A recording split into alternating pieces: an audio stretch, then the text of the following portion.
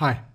Now for this question, we're told that the point A has coordinates -1, 6, and the point B has coordinates 7, 2. And we've got to find the equation of the perpendicular bisector of AB, giving your answer in the form y equals mx plus c for 4 marks. So if you'd like to have a go at this, just give you a moment to pause the video. When you come back, I'll give you the numerical solution. And then if you want to see how I worked it out, then I'll take you through that work solution. Okay, welcome back if you had a go. So what is the answer? Well, it's y equals 2x plus 2. So well done if you got that. If not, and you want to see how I did it, then I'll take you through the work solution. So let's just start with a sketch then, first of all. What I'd like to do is just draw our axes in. I always believe it's a good idea just to draw a sketch on most coordinate geometry questions. It just gives you a kind of feel for the question. We've got then the point A, which is at -1, 6. So we'll just imagine going 1 to the left and 6 units up. So I'll say that that's the point A. Okay, put that in at -1, 6. And we've got the point B, 7 across, 2 up. Okay, not drawn to scale, but just give you some idea of what's going on. Okay, so there's B. And we've got the line joining A to B. And if we take the midpoint, let's say the midpoint is this point here, and we'll call that M, then we're looking to find the equation of the perpendicular bisector, which is going to be a line then going up something like this, okay? And the angle here is going to be a right angle, okay, because it's perpendicular. So how are we going to get the equation of this line?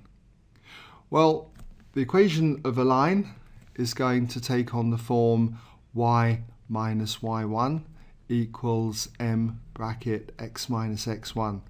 This is an easy form to work with. We can rearrange this later on into the form y equals mx plus c. Remember, x1, y1 is a point on the line and m is the gradient. So what are we going to use for x1, y1? Well, it's got to be the midpoint here. We should be familiar with how we get the coordinates of a midpoint. The x-coordinate will be the mean of the x-coordinates, and the y-coordinate for m will be the mean of the y-coordinates.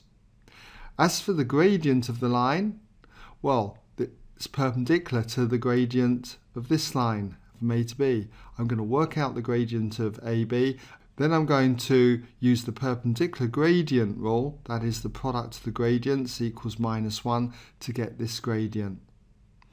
And once I've got those values, substitute it into here, rearrange the equation then and get it in the form y equals mx plus c.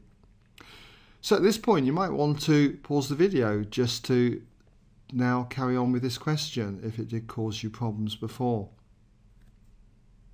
Okay, well, what we've got here first of all then is I'm going to work out the gradient of AB. Okay, so we'll just put an intro here, gradient of AB. So it's the difference in the y-coordinates divided by the difference in the x-coordinates. I'll start with the 6. It doesn't matter whether I start with the 2 or the 6, as long as I'm consistent. Starting with the 6, we'll have 6, take away the 2 here, and we'll divide this then by the difference in the x-coordinates. So I must start with the -1 there, and then I subtract the 7 here. Obviously I could have done 2 minus 6 divided by 7 minus -1. It will give me the same answer, so I'll leave it up to you. Well, 6 minus 2, that's 4, and then we've got this divided by -8. And that reduces down then to -1/2. And you can see it's a negative gradient, another reason for drawing a sketch so that you can visually see if your answers are looking good. So now that we've got the gradient of AB as -1/2, we can therefore use the perpendicular gradient rule to get the gradient of the perpendicular bisector. So again, we'll just have an intro here. I'll call it perp bisector. And all we need to do then for perpendicular gradients is just switch the sign and turn the fraction upside down. So it becomes a positive value. Turning this upside down is 2 over 1, or just simply 2. And if you multiply these two together, minus a half times 2, indeed the product of those gradients is minus 1.